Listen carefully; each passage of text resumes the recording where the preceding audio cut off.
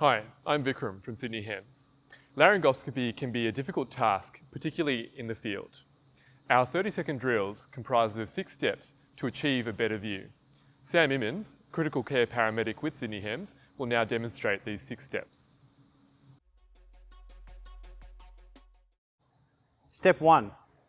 If cricoid is used, release and apply external laryngeal manipulation, ELM. Step 2. Optimise operator position. In bright environments, shade is essential.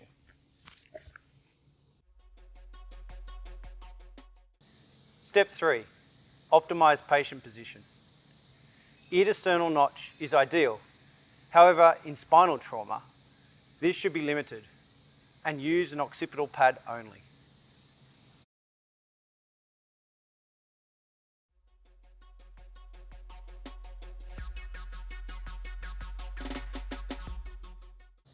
Step 4, suction.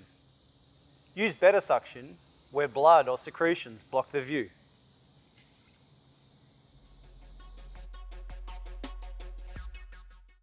Step 5, insert deeply and withdraw slowly until identifiable anatomy is seen.